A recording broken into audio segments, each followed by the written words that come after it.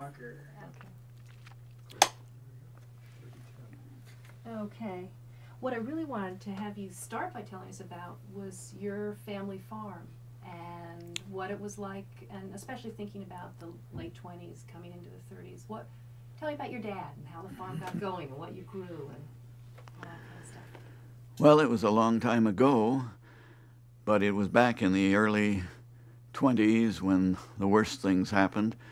In the meantime, there had been an ambition on the part of our family to own their own farm. They had been hired people and they had been renters, and now the time had come to have a farm of our own.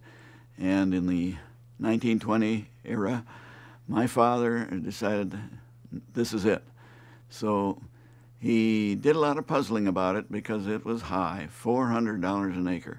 But the bankers in the community said, "Oh, Herman, you better buy now because next year it'll be at least $100 higher."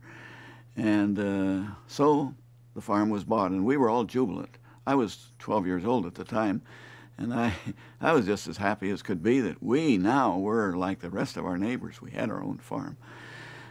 But what happened to the price of the land, say, over a couple of years? Well, unfortunately, our dream didn't quite come out the way we'd planned it. Within a year, the land prices in that community dropped severely. In fact, it would have been difficult, even if it had been possible to sell, to get anything more than $100 an acre for what we'd paid $400 an acre for just 12 months before that. And it was truly devastating because prices on farm products also plunged way down. I remember visiting with some other folks of that era, and they reminded me about the fact that hog prices dropped to $2.50 a hundredweight, as compared to at one time in more recent years that they were $58 a hundredweight, and other things in comparison. Corn, for instance, although that comes at a later time, that comes in the early 30s, but corn plunged down to 10 cents a bushel. Some people even less than that. And it was so terribly low that it was used for fuel. People burned it instead of coal. How were you personally affected by the economic collapse? What happened to your life? What had been your expectations and what? Well, my dream had always been to become a famous author, and so I wrote little stories that... Should we just cut for a second? I forgot to think. Her Plambeck, take 2 up.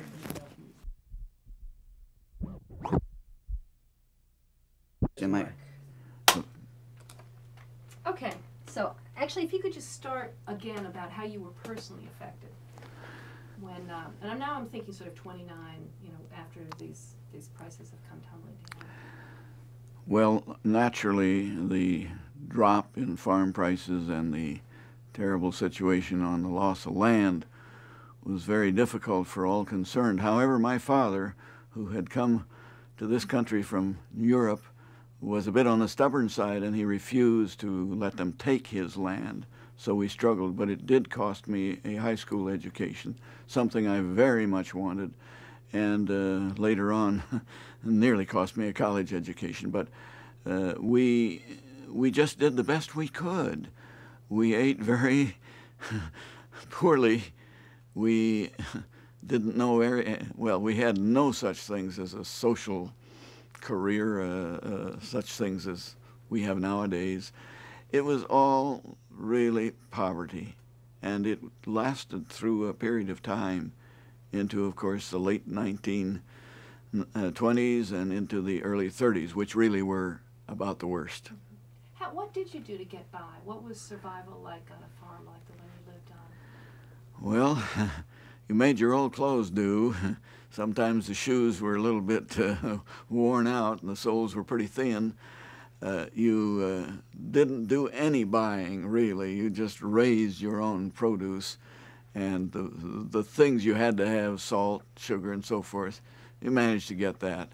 But it was plain hard work, actually, and trying to survive, which we fortunately did.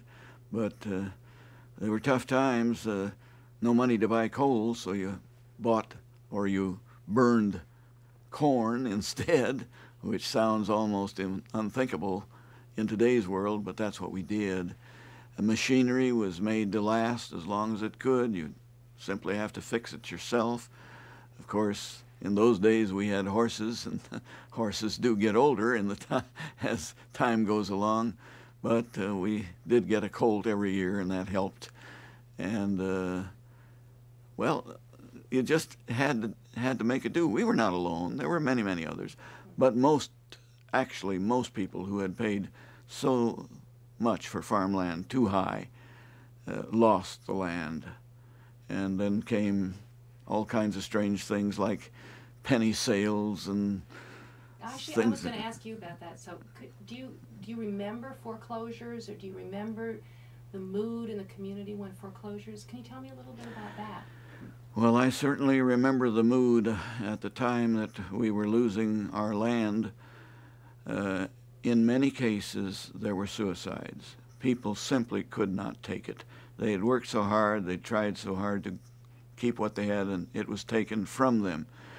Other things that happened, neighbors would come together and they would learn about a sale that was about to take place, and they would all congregate, hundreds of them, and they had an agreement among themselves that nothing would go higher than 5 cents. Well, if you had a corn planter that really should have been selling for $50 or more, and somebody offered 5 cents, obviously that sale never went through. The auctioneers went nearly crazy trying to get something but it was impossible. What was, how did people feel about the banks? Do you remember what it was like at the time? What was the kind of... Yes, I certainly do remember that. There was considerable bitterness, particularly to those bankers who had advised farmers like my father to buy at what was a very high price, with the argument that it was going to go higher, everything was going to go out of reach, through the sky. Well, they were wrong, dead wrong. And so there was rather a strong feeling that bankers didn't know very much, or at least not as much as they should. I'm just going to actually, all right, let me skip ahead to another question. I was going to ask you about the Farmer's Holiday. Do you remember can you give me some background on that, and what was the kind of mood, and what was the thought behind the withholding of crops that they were trying to organize? The Farmer's Holiday was a movement in which people who were rather hard hit formed an organization which they did call the Farmer's Holiday. And actually it was a part of the overall procedure of stopping sales, stopping actually marketing, because they thought maybe if they stopped marketing, perhaps things would get better. Actually, they did not get better, and it became... We just ran out of film. You are doing... End of the sound roll.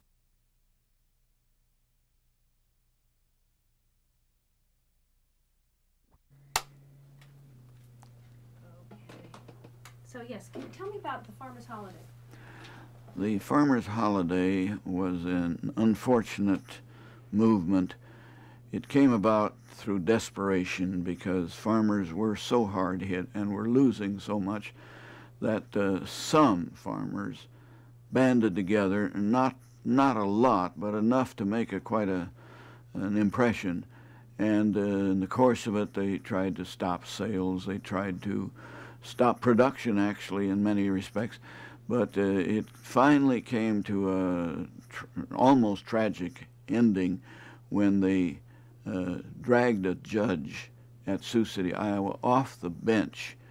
And he was from the Lamar's Sioux City area. And he was actually dragged for a part of the time with the intent that they were going to hang him, actually murder him. But better heads prevailed, and this didn't happen, thank goodness. But it was a short-lived movement. A man named Milo Reno was sort of an instigator of it, and he and others who were very radically minded. Bear in mind now, there were other organizations, Farm Bureau, farmers union, the Grange, that also were suffering, but did not go to extremes of that nature.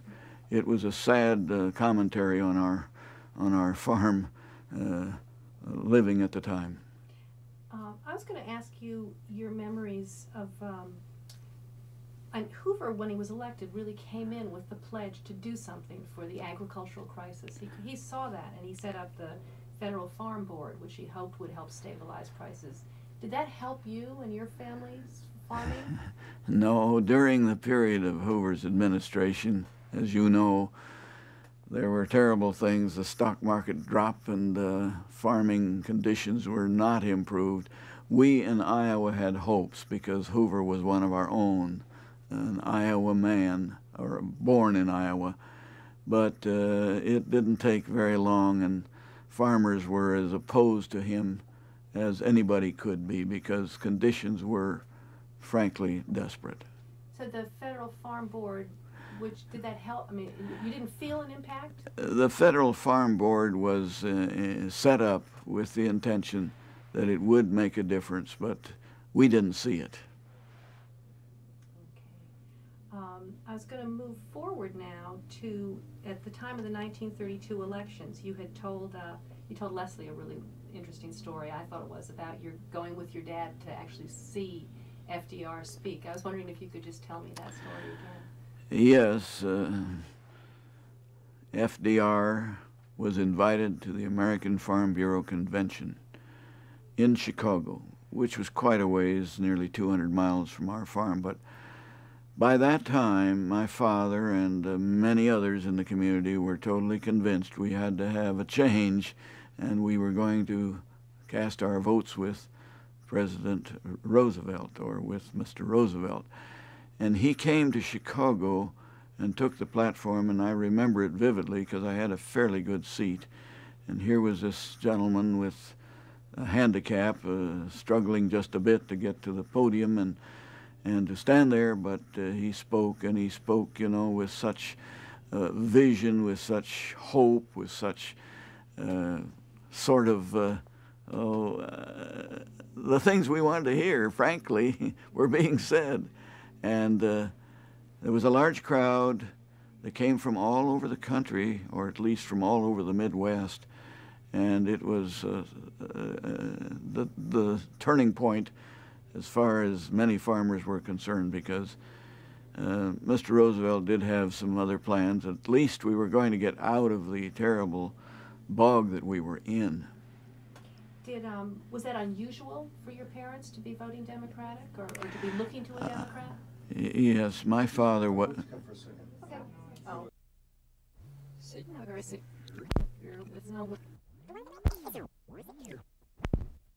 Is Sarah going? Yes.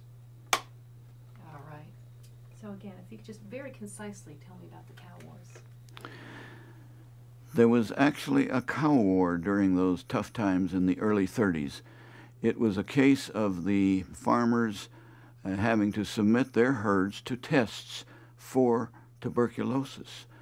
Some cattle were infected. We wanted to get rid of those, and did, of course, by way of this test. But unfortunately, there were enough who objected that it was necessary for the governor to call out the National Guard. And they were encamped not very far from our farm, actually. So we went there, and that's the first war that I participated in. It was rather a quiet one. And several hundred soldiers were encamped and made sure that the testing was done. Actually, those who objected the strongest were later imprisoned. One man for 3 years because he stood in the way of the law. The governor said he would carry out the law, and he did. Wonderful. Okay. Now, I do want to go back and just repeat a couple of things that you've already told me about, but can you give me an example in this period, 1929 to 32, these Hoover years? Give me some just concrete examples of prices falling. Yes. Okay. The period from 1929 through 1932 was probably the hardest period in the history of American agriculture because prices fell terribly. They just dropped all the way to the bottom. I remember as a 4-H boy in selling hogs for as little as $2.50 a hundredweight. Today they're much higher, have been up to $58 per hundredweight. Sorry, could you do that, but think about they had, rather than looking forward till today, I really like the way you worked in the 4-H, but instead of saying today they're more, sort of that they had been, what had they been in, you know, sort of what had they been in 1925 or 1927, and then how, do you remember? Well, yes, they varied quite a bit. I actually have those figures. I actually have those figures. Great. Okay. So again, the price is falling. The period 1929 to 1932 was a sad period in agriculture because prices fell terribly. As a 4-H boy, I had raised hogs, and we sold them for anywhere from $8 a hundredweight up to $15, something like that. But by the time of the early 30s, hog prices had dropped down to as low as $2.50 a hundredweight. Corn had dropped down to 10 cents a bushel, so low that it was used for fuel instead of coal. And other prices were somewhat comparable, but they were times when it was just utterly impossible to raise the livestock or the crops for what they were being priced at the market. It was a rough, rough period. So then what would happen to someone like your father who had taken out a mortgage with high land prices and no longer was able to pay? Explain how that all... Well, when we hit the low period, many farmers lost their land because prices on land dropped from what had originally been paid, in many cases $400, even $500 an acre, dropped down to $100 an acre, or even less, and no one would buy it. It was a period when the land was worth nothing. What was the, what did you feel like? Were you scared as a young child? Young man? Well, yes, I was not happy about what was happening, but I think we all know in those days when you're younger, you kind of dream ahead a little bit and say, it isn't always going to be this way, and fortunately it wasn't. But it was tough, very tough. I think I've mentioned before that I didn't get to go to high school, and that hurt, whereas I wanted to very much, and some of my early ambitions of becoming a famous author and things like that changed quite a bit when I became a lowly hired man, and that's about as low as we could be in those days. So now, so your family, can you tell me that, how your family made a decision? They basically decided to have you come back and work on the farm rather than have hired labor, is that? Well, there was no choice for my parents. They had to have help. They could not afford to hire someone. I was 14 or 15 years old, and I was fairly able-bodied, and I became a hired man. My salary, incidentally, was not in cash. It was in 4 acres of land. And I soon found out that by producing certain crops like tomatoes and sweet corn and things of that nature instead of wheat or corn, I did pretty well. And I became a kind of a plutocrat in the neighborhood. I wanted to ask you one more time about the way people felt about the bankers when this kind of cascading. You actually used a phrase when you talked to Leslie about a domino effect of the way kind of things just fell down. How did people feel about the bankers foreclosing? Well, the bankers were, in part at least, to blame for some of the things that happened because they led us and many others to believe that things were going to go higher. Instead, of course, they plummeted terribly. And so the feeling against bankers turned from, well, this is the man we ought to listen to this is a person that hasn't done us any good. We won't pay much attention to him anymore. However, there were good bankers as well as those who had overstated things. Nevertheless, the feeling was not too kind toward the financial authorities in the community. Okay, cut. With asking you to repeat Next, FDR first. We've changed to a new camera roll, 312-20. Her Plambeck takes 6 up. Okay, so please tell me about the time you and your dad went to see FDR.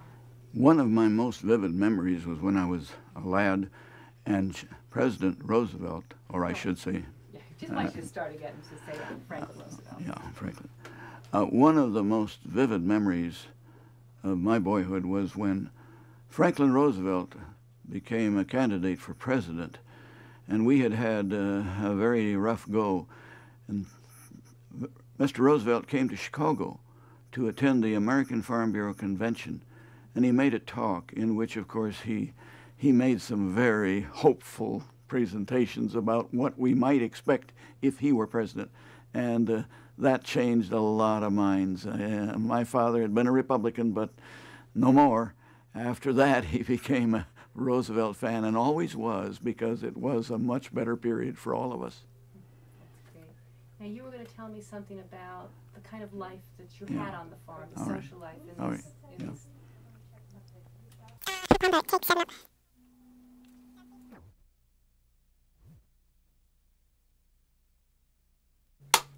Okay. What was life like in these relatively impoverished times? Life during the Depression was a very different kind of life for us young people than what it would have been today. We had very little to look forward to other than going to church every Sunday and attending, the young people sessions. We played ball. We did get together our community, and we had teams, and we thought we were pretty good, and we had a lot of fun in that respect. When it came to such social functions as dances, I remember vividly going to our neighbors where we had the dance in the corn crib, instead of in a nice dance hall. But we had as much fun as you could have had at the Aragon ballroom in Chicago. And of course, we got to meet the girls, and the girls got to meet us, and it was one of those same old things. You don't change human nature that much, even with a depression. I'm really interested, just because you were talking about the community. Were there ways in which the community got together and helped people who were in need, helped people? Oh, yes. I'm glad you asked that. Farm people are very neighborly, and if someone is in need of help, the neighbors will gather together, even at the expense of their own time or cost, for that matter. This has been traditional throughout the ages, and it was especially true during the Depression when someone was hard hit. And that's, of course, how it happens that at some instances where there was a plan to sell out a farmer, the neighbors saw to it that it didn't happen. What kinds of things, do you have specific memories of how people did help each other, things that people would give each other, or Oh, sure. If there was an injury or a death in a family, the neighbors would come together and they would help harvest the crop or plant the crop, whatever the case may be. Whatever was necessary was done, and the neighbors, almost without exception, would all join in and make this happen and make it mean a great deal to the bereaved family or the family that was in need of help. What were there also times when people had to help each other with food or clothing because of the Depression? Was that something that Well, in the rural areas, most people depended on their gardens very heavily, and on their chicken house, and on the eggs that came from the chicken house, and the pork that they processed themselves. The same thing was true of beef and other livestock. No, for the most part, we were fairly well fed. We certainly didn't have some of the exotic items, but we were getting nutritious food from our own farms and gardens. Okay, great. Cut.